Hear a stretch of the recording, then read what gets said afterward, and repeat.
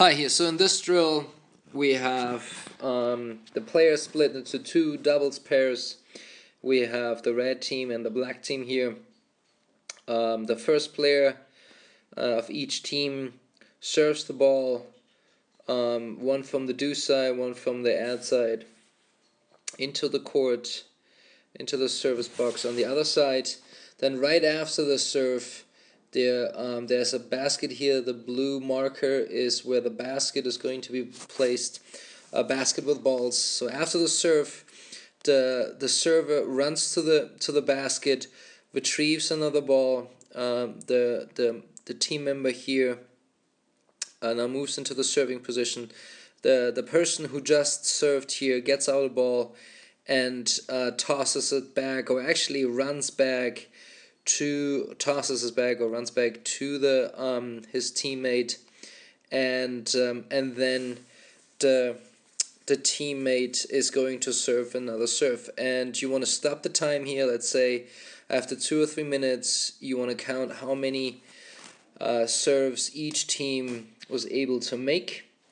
So that emphasizes a forward movement by the server. So right after the serve, you have to immediately run and go forward into the court, get the ball out of the basket, and then come back here and give it to your teammate. You want to obviously, you can later on, you can add the condition that if the serve is out, a penalty, so it doesn't really count as a point if the serve is out, and or it's just a minus point, so you just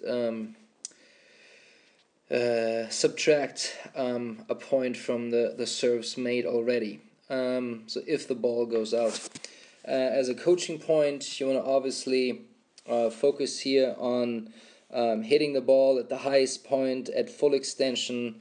The arm should be fully extended when making contact, and that you transfer from your back leg to your front leg during the service motion. So you want to load up on your back leg, and then as you extend and slowly shift, as you extend your body and your arm, you want to shift your weight from the back to your front foot. Yes, obviously you can set up targets here. That's for more advanced players. You can set up targets here. Let's say you're supposed to only hit the ball into the outer side of the box. That would only count as a 4-point, or only the inner side here. But that's for more advanced players. Yeah, that's pretty much it. That's our serve drill here, emphasizing a forward motion right after the serve. I hope you liked this drill. Please like, comment, and share this. Subscribe to our YouTube channel for more videos. Thank you and goodbye.